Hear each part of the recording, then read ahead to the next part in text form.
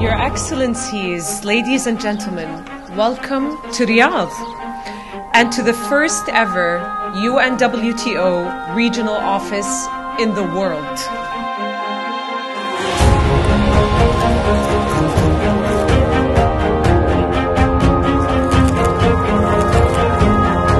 In 4 months, this building was nothing.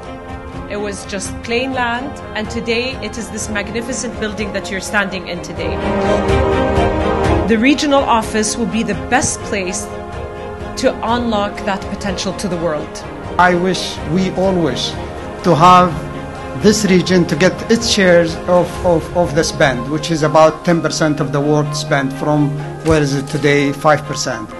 Again, I thank you and wish you all the best. I wish you every success, and moreover, believe that this office will help the Middle East region recover its tourism sector, as well as support the growth of rural tourism development worldwide. Yours sincerely, Antonio Guterres, Secretary General of United Nations. At this critical moment, strong collaboration between the health and tourism sectors must continue. To bring people together, to provide economic and cultural benefits, to be the driver of economic growth. We would like to congratulate. Congratulations. Cambodia would like to congratulate. Congratulations. Thank you and warm wishes from Malaysia. I wish you all the best. My warm congratulations. Very warm congratulations both to the organization and to Riyadh.